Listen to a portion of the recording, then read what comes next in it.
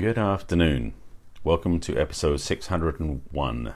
Yes, starting a new century. Topic today is, ladies, don't settle or freeze. And I'm going to play with two different aspects in this, and I'll get to that in a moment. Before I jump in too far, let me introduce myself so you know who I am and why I do this stuff. My name is Barry Selby. I'm a best-selling author, speaker, and relationship attraction expert. And I help strong, successful, and high-achieving women create balance in love, life, and business. I'm also a passionate champion of the divine feminine, which led to these talks over 2 years ago called Messages for the Masculine to Inspire Your Feminine Heart. And so every day for the last, well, not every day since I started, but certainly for the majority of the time, I've been doing these talks every day, which is why I'm now at number 601. And the topic today is, ladies, don't settle or freeze. So I should start with the second one first to talk about this, because I had a conversation with a friend of mine yesterday who spoke about a rather nasty interaction she had with this guy. And I'm going to springboard from that because I've got a feeling this is not unusual for people. Not unusual for ladies especially, because of a certain wiring dysfunction that happens. So in this situation, she was at a I want to be careful not to go too deep on this so that nobody gets outed, although he should be for what he did. Anyway, she was going to see this their physical health practitioner, with that for the sake of argument. And he was basically going to apply, helping out with some, I think it was, I don't remember what it was, I think it was like a magnetic device to sort of heal her with some stuff she's going through with her digestive system. Anyway, he basically contrived to get her to be fully undressed, which she didn't need to be. And then he proceeded to actually feel her up, to put it in blunt terms. And went as far the way she described it to me was, he basically went ahead and basically ran his fingers over her crotch and then licked the results and made some lewd comment to her. Now the thing is, for me, it's like immediate that calls for like immediate punch the guy out and walk away or do whatever it was. But she said in that situation she froze, and I want to speak to that part. The act is being dealt with. The guy is going to lose his license, I'm sure. He's been accused of other things too, including cheating and molesting other women as well. Anyway, but the point was this, is that what was the crux of this was, in the moment of that happening, she froze up. She didn't react, she didn't respond, she didn't say anything, she just froze. And I know she's not alone. There are many women who have been caught in circumstances, particularly ones that involve sexual interaction or sexual innuendo or even sexual assault, where they freeze because of a few things that I suspect are going on. One of which is, and this is the most overt, obvious thing, is they're afraid of possibly the guy becoming more violent, and I understand that one.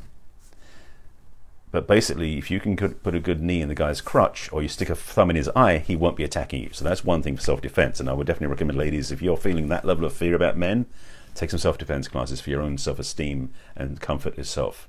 Secondly, 90% of the reasons why people in situations like that, and I'm going to use people in general for this part of it, why they freeze up in situations that are more traumatic and challenging, is because it's wired up from something that happened when they were a lot younger.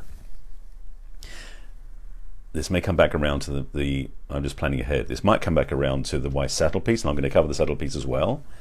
But for a lot of people, in particular women I know especially, women carry a lot of pain and wounding from childhood that happens as part of the cultural upbringing that then plays out in their adult life without them having control over it, which is why they freeze in situations like that. Obviously, that's the reason why some of them freeze some of the time in situations like that, because frankly, there is an absolute, I want to say, straight line between experiences that happen when they're younger and repeats of those as an adult life. Straight line connection.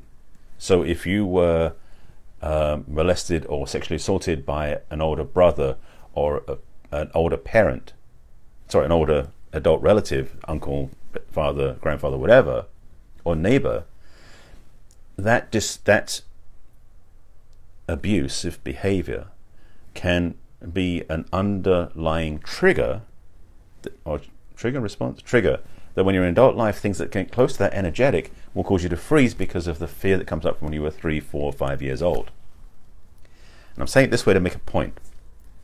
Because all of us, people in general, and I've said this before, but I'll say it another way because this is so on my mind right now, tend to grow up without resolving what happened when we were young. We become adults and commit to life and think we've left everything behind us. But it isn't. It's inside of us. So it doesn't get left behind. It stays with us. And if you're somebody who's been carrying that around for a while, and you know that it's going on in there, and you think, I'm fine, I'm an adult now, I can handle things differently. But if you get in circumstances that are threatening your comfort, your safety, your security, that may create a form of danger to you, particularly in that same vein as I mentioned, I can pretty much guarantee that you're going to freeze. Unless you've learned some lessons to do some sort of response that is ingrained, or better yet, you resolved the wound in the first place.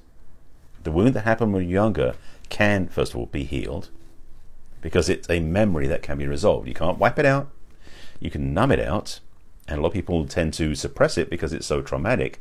But unless you face it, deal with it, and release it, it will still govern your life. Basically, you're under the control of your history. In fact, your adult life is probably being run in relationships by a 3-year-old. That's not very inspiring, is it? So if that's what's going on for you, get support, get help, get counsel, get guidance from somebody who can deal with the emotional package, the emotional baggage and the emotional upset that's still inside. That's one of my skill sets, by the way. Now, I want to cut across the other side for a moment. It might come back to join together. Again, I'm not sure exactly because these are never scripted or planned. I have no bullet points to work from. But the settling piece is another part of that. Because the same as having those memories that are impinging upon your response and reaction to events when you're an adult because of things that happened when you were a child, so too do your choices you make as an adult, which is, say, the rules that you're running in your head to make your choices as an adult are also influenced by what happened when you were a child as well. If you were told by the adults around you negative things like you're not pretty enough, you're not attractive, you're ugly, you're not aligned, all these different things that are always never true, by the way, then you may be carrying those along subconsciously as an adult. And again, same as the stuff with abusive behaviors, those things get stuck in your head as well. So as an adult, your dating life may be impinged upon where you don't feel confident to go meet somebody that really is where you should be meeting at the level of quality of relationship, but you're settling for less than that because you don't think you deserve it, because of the programming that happened when you were younger. Same thing again. Straight line from what happened when you're younger to what happens as an adult. It's a straight line of wiring. And until you resolve it, it'll keep happening and repeating. It's not pretty talk, I know, but I want to make sure you get this because I'm really clear that I want to make this point. Well, thank you, Sue. I appreciate that. Yes, it is a good one. I want to get this point because it's so vital for you to understand that until you resolve the imprints from you were a child, you won't be free of them. They don't go away on their own. You don't mature beyond them.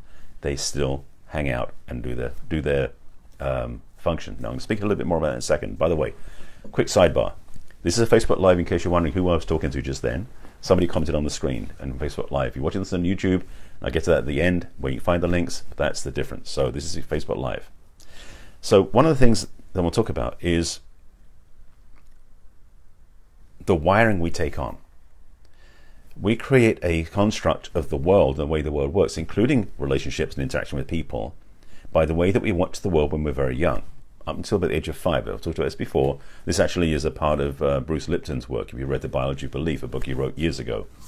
Very insightful, very on point about how we physiologically take on truth and, actually not take on truth, take on falsehood and take on beliefs based upon what we experience when we're very young, and it goes into the subconscious. And we're still carrying it as an adult. And the thing about it, subconscious, is it don't go away.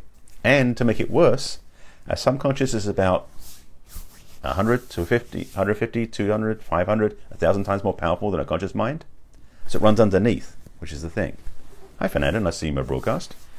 Yeah, this is a lot of what's going on for people. So you're welcome for me touching on this. Great topic. I think a lot of people can relate. Amazing video. Thank you. You're very welcome. Now, if this applies to you, again, I'm going to put some links in the comments at the back end so you can reach out to me and have a discovery session because, frankly, you don't want to keep carrying this baggage around. So, back on track. The wiring we are taking on is, I'm looking for an analogy, I'm reaching for one if I can find one that fits this. It's basically like autopilot, best way I can put it. If you know in your car you have cruise control, or if you've got a modern car, you may have autopilot in the car, which basically lets you stay on track. That's great, except the problem is with that is that in your consciousness, you don't have the ability to grab hold of the steering wheel. So imagine being in a car that's an autopilot where you don't have control over the car at all. And maybe it doesn't have all the latest features where it will auto stop. It will just roll straight into another car. How painful would that be? If you couldn't control the car because the autopilot took over and you didn't have control. That's the same thing that happens with your subconscious mind. Because you may say as an adult, what I want is this, this, this, this, and this on one side of the equation. What the subconscious mind is doing is going, I'm familiar with this, I'm used to this, I need this to be remembering what it feels like. That is the split that happens, which keeps you from getting what you want. And if you've been wondering why your relationships haven't worked out the way you wanted, this is one of the main reasons why. And I'll make sure this point is clear. I was thinking about doing a very uplifting, positive one. I knew this wasn't going to be, but I knew I had to talk about it because it's important. If you're starting your New Year's resolutions, because it is January still, and feeling that you don't have a track record of great relationships, you want to set up a new relationship paradigm this year, it won't happen on its own, unfortunately. It's not like a magical wish. You say, I wish I can have a great relationship, and it'll suddenly transform and happen. The old paradigm, the old recordings, the old beliefs are still going to run in your consciousness. So your personal life, your programming, and your beliefs are all governed from what happened when you were younger. Now, for some people, a very, very small part of the population, their upbringing was perfect, in quotes. It was nice, it was safe, it was comfortable, and they were raised in a very honorable, wonderful, respectful, loving environment. There are people like that. I'm close to that, but not that myself, but a lot of people aren't close to that. For them, as an adult, their life may come a lot easier because they don't have anything to work on. Except, as human beings, we have a bad habit picking out the bad stuff and making that the truth. Ain't the way to do it. But again, you're making decisions as an adult that a 5-year-old made. And that's the limitation. It stops you from having what you want. If you've had relationships that have failed and ended badly, it may not be your fault necessarily, but it may be your responsibility to change the wiring. And this is the point thing I want to make clear. If you look back at your past relationships, you'll be able to see, ideally, if you can look through a neutral, or I should say a detached viewpoint, to look at things as they actually happened versus the way you think they should have happened, and look at the past relationships and look for the common threads. If there's 2 or 3 strong relationships where the same dysfunction happened or the breakup was caused by, you'll recognize if you see it. And I can guarantee you, yes, I can guarantee you this, although there's no exchange going on, so you can do with it what you wish. If you find something like that as your past 2 or 3 relationships, if you track back to your childhood, you may notice there's a resonance there of a similar or familiar or a common experience that matches what's happening now. Because again, 5-year-olds running your adult life. Isn't that fun? To share with you my own example that happened for me in my early teens and 20s, when I was in my own dating explorations, I was very new at this at the time, I would I fall in love with relationships that were wonderful initially, but they would end after about 3 months, 4 months, for the same reason. My partner and I would have a difference of opinion. We'd get in an argument, and I would shut down and leave. It wasn't I was afraid of arguments. That wasn't it. But the truth was that happened every single time. And when I look back at my childhood, and I had a chance to review this and look at it from a different lens, I saw that I was raised in a family where I don't have any memory of my parents ever arguing. Now, it sounds perfect. I was raised in basically a very conservative, reserved English background, a Jewish English background. So emotional expression wasn't some part of the conversation. We were all very stoic and very reserved. So arguing would be emotional investment, and we didn't have that. So our family dynamic was one where we just didn't have arguments. We just we'd basically sulk. That would happen a bit more. But basically what happened was the wiring I had taken on from when I was a child, printed very early on, was that in my family, loving did not include arguments. That's the way it was, because I didn't have experience of arguments growing up. Fast forward to my adult life, and I said I had these relationships that would end with an argument, is because the wiring inside of me dictated, without my control, that I couldn't be in a relationship with somebody if there was an argument, because the arguments didn't equal love in my mindset. My programming was such that love and arguments didn't fit in the same equation. In fact, love plus arguments makes no relationship. That was the wiring I had. And by the way, I was a computer programmer in my early 20s, so I was thinking that way. Now, looking back, I see the way I can see through people's patterns, because I can see the logic working dysfunctionally. And that's one of the reasons I'm grateful I got to figure that out, and why I help my clients with that. So I hope this is making sense to you. We are exquisitely, perfectly programmed, exquisitely, perfectly wired to take on programming at a younger age that will carry on automatically without thinking about it. Because again, it's autopilot, it's subconscious, it's in that safe place that will never get messed with until we choose to change it. That will govern our life forever. Unless you get some help, some guidance, some support from somebody who can help you dig into that place safely, unpack those wiring beliefs, those programs that you had in there from childhood, and the emotional baggage that goes with it, and resolve it once and for all. That's my work. Yes, I'm a relationship attraction expert. Yes, I help my clients attract amazing relationships and wonderful things. But the reality is, before that can really happen, I help them go through that place of resolving and healing the past. Because if you want to be free to love the relationship you really want, to attract the relationship you really want, to be in the right place at the right time to get what you really want, you must resolve your past. There's no way around it. I can give you the perfect relationship. You go to a matchmaker, dating service, apps, whatever you want to go through, and meet the right person. I can guarantee you, again, guarantees are all over the place today. Doesn't matter what they may look like or may appear like, or their profile or whatever you're reading. A few months, a few years, a few weeks into that relationship, the same thing is going to happen that happened before. Because your life has been programmed that way by what you learned when you were younger. If you want to change it, I recommend you get help. And I'm going to put the link in the comments for a discovery session, because if that's something you're dealing with, I know I can help you with that. I think I've belabored the point long enough. So, quick sidebar to the settling piece too. If your relationship choices you're not choosing high enough, you feel like you could choose better, but you don't feel comfortable doing that, you don't feel confident enough, you don't feel you can have what you really want, that's a good reason to talk too, because the same thing's happening with the wirings I mentioned before. That the wiring happened when you were younger is impacting your adult life, because it's still programming you to believe a certain thing. And if you were told when you're young you don't deserve it, you may still be running that truth, which is inaccurate. Excuse me. You may be running that belief, which is not truth, which is inaccurate, as an adult. And that is another reason to get some support in this. By the way, it also applies to careers and housing and health and all sorts of things too, because we take into programming for everything in life, not just relationships. But my speciality is about relationships, so I want to make sure you got that point. There was one other thing that was in the back of my mind about that, about settling. It must have gone. If it comes back, it comes back. I'll put it in the comments later on. And by the way, if you have any thoughts and questions about this topic, you can put them in the comments below and I'll respond when I sign off, whether it's on Facebook or on YouTube, and I'll give you the links for those in a moment.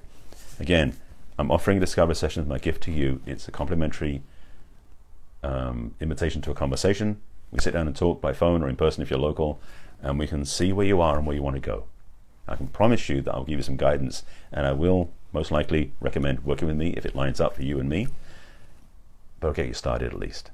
So thank you for watching and being with me on this. This is one of those juicy topics. It isn't fun, but it's extremely powerful, and it frees you completely when you get through it. So that's the good news about this. It's not a pit you never get out of. It's a way you go through to the other side and become free, able to love fully and attract what you really want, which is also my speciality. So with that, thank you for watching. Replays, quickly reminder, this is my Facebook Live I do every day at 5 p.m. Pacific time, number 601 today. I do this every day at this same time on Facebook, which is my personal page, which if you know the link for that is facebook.com/Barry Selby. If you want to watch the replays on Facebook, I keep them on my business page, which is facebook.com/BarrySelby.author. Please like the page as well, by the way. And if you want to watch this on YouTube, which you may be watching on now, I have a playlist called Messages for the Masculine on my channel, which is Barry Selby. Please subscribe to my channel, again, Barry Selby. And you can watch all of them there. And I'm also building up my podcast slowly, which has the replays of this in audio format. And that under iTunes is Messages from the Masculine, which you can also subscribe to. And you can also download the audios and listen to them whenever you want. So there'll be links in the comments when I sign off. I'll put them in shortly. And I recommend highly that you step into getting what you want. If you don't want to put up with the crap you've been having, if that's what you've been having, this may be a help, maybe a step in the right direction. So with that, I thank you for watching. I will be back in tomorrow, number 602, and I'm not sure I don't know what the new topic's going to be yet. It's something that's brewing, and sometimes it shows up before 5 p.m. If it doesn't, it gets postponed. But I hope this has been of value to you. I'm here to support you. It's my heart's calling. It's my passion, my work, my choice, and my service. So don't sit there and think you can't have the help. If you deserve it, you can get it, and that's what I'm here to do. So, I think this talk's inspired enough conversation for you and enough thoughts for you. I'm not going to give you any homework because this may have already stirred up your stuff. But I will see you again tomorrow at the same time, same channel, 5 p.m. Pacific time. I invite you to join me then. And thank you for watching. Take care of yourselves. Bye.